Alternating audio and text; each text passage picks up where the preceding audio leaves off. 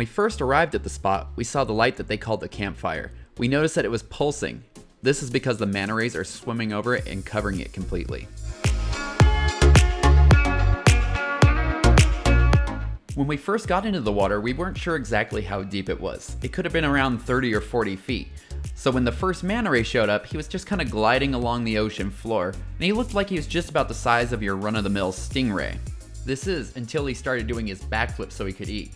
With every backflip, he got closer and closer. I could hear the nervous giggles of the swimmers around me. Within a couple of minutes, they were swimming by less than a foot from us. They were so close that you could feel the water as they zoomed past. One of the things that was just a tiny bit on the creepy side was that as they're doing these backflips, they're swimming straight at you with their gigantic mouths open. But worry not, these guys have no teeth, and their throats are only about the size of a dime, so it doesn't matter how delicious you look, they cannot swallow you. One of the things that I found hilarious was how graceful these creatures are until they mistime a backflip and go head on into each other. After the first couple close encounters, the nerves started to fade away, and then we just got to really enjoy this beautiful, serene experience with these gigantic creatures.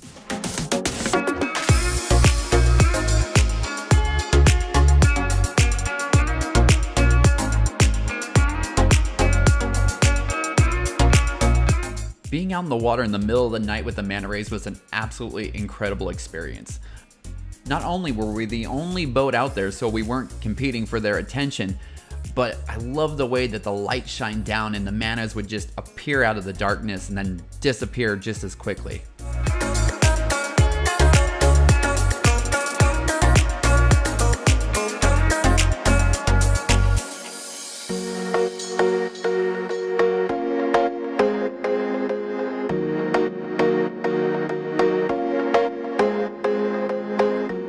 One cool fact about the manta rays is that you can tell them apart by the markings on their bellies. It's almost like our fingerprints.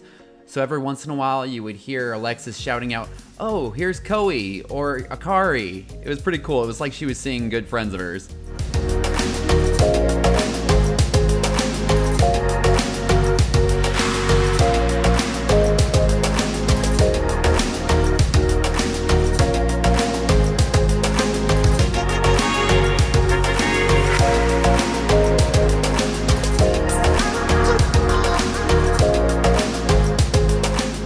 V and I absolutely loved our time with the Big Island divers. They were so friendly and welcoming and informative. We just really felt like we were hanging out with friends on an adventure.